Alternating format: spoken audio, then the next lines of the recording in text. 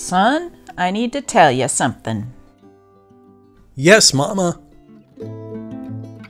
I was on the streetcar the other day, and the behavior of the men on the streetcar was appalling.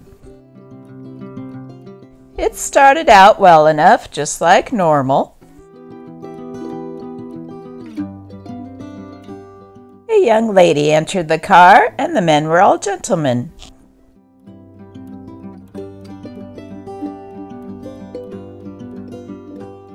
But then a mature lady like myself entered the car. Those uncouth specimens hid behind their Walla Walla Gazette.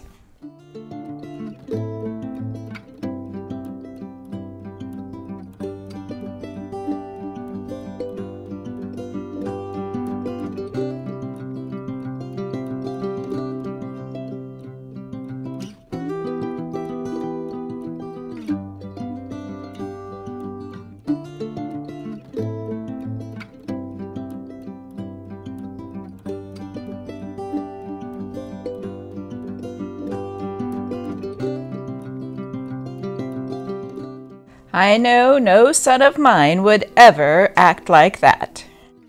No, Mama.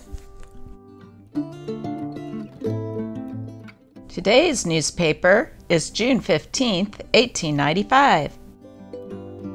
Colonel F.J. Parker left for Spokane Wednesday morning. Miss Stella Levy of Union, Oregon is the guest of Miss Julius A. Levy. G.W. Hunt, the railroad contractor, spent a few days in his old home this week. The annual picnic on Pike's Peak of the senior class of Whitman College was held Thursday and proved a most enjoyable outing. 8 carriages carrying 25 picnickers left the city early in the morning and were soon climbing the beautiful Lewis Mountains. Owing to a light wind, the air was hazy and a good view of the valley could not be obtained. Target shooting, gathering flowers, and a bountiful lunch at noon made a pleasant day pass rapidly. All of the graduating class were among the party, with the exception of Miss Edwards, who was compelled to leave for her home Thursday morning. A man named Frank Peoples, who is wanted in Spokane for grand larceny, was recognized on the street Wednesday by a commercial traveler who informed the officers of the man's identity. Peoples was placed under arrest and Sheriff Rainier notified. He came down from Spokane Thursday and took the prisoner back for trial. The fire department are taking steps to erect a monument over the grave of the veteran fire dog, Sport, who was run over last week by the hose wagon while endeavoring to clear the street of some fellow canines.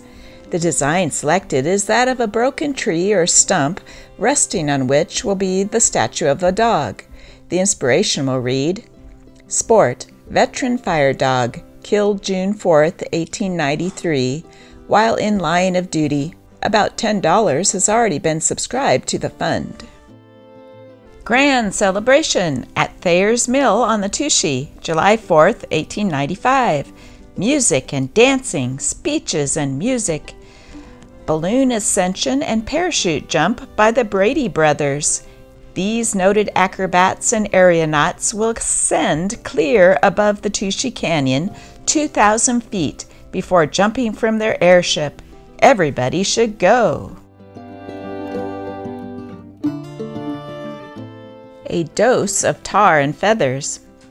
Not since the days of the vigilantes have the citizens of Walla Walla vented their indignation in mob violence till last Saturday night, when a massed body of about 20 men took Joseph Fossati and Robbie Allen, his black wife and former mistress, from their rooms on the alley between Main and Rose Streets and applied a liberal coat of tar and feathers to them both.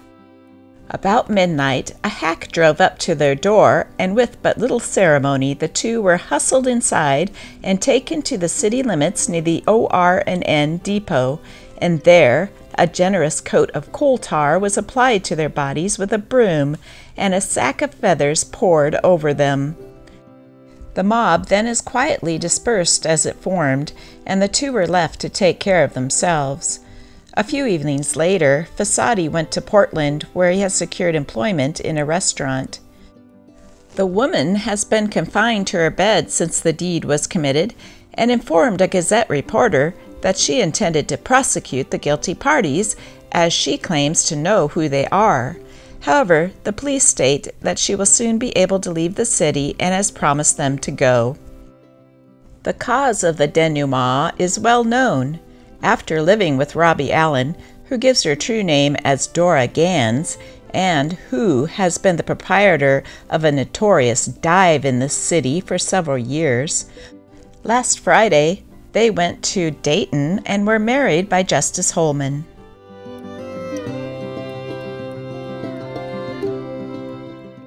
Some will go to Greece or Harvard, some to Norway or to Rome, some to Greenland's icy mountains, more perhaps will stay at home. Full-blooded English Mastiff puppies for sale. Inquire or address D.M. Sloan. A.P. Pearson of Pearson Brothers was so unfortunate as to break his left leg last Sunday below the knee. He was in a buggy on his way to his ranch, and while crossing the Walla Walla on a bridge, some cattle scared the horse and threw him out. Dr. Blaylock set the broken limb. The Indians of the Umatilla Reservation have been officially notified that those who have selected lands in severalty are no longer wards of the government. They are subject to the same laws that any citizen of the United States is governed by.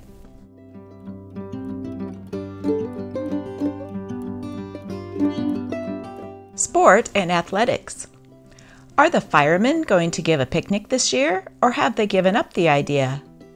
A small number of Walla Walla Bicycle Club members took a run out on the Pike's Peak Road Sunday. They report a fine trip, and the road's good. On the way, they stopped at John Davis's place and ate a few cherries. Cockfighting is carried on to a greater or less extent in and around Walla Walla. At least one main is in operation outside the city limits, while a contest of birds is occasionally witnessed not 1,000 leagues from a certain place on Main Street. Artificial targets are now almost universally used by sportsmen instead of live pigeons for exhibitions of skill.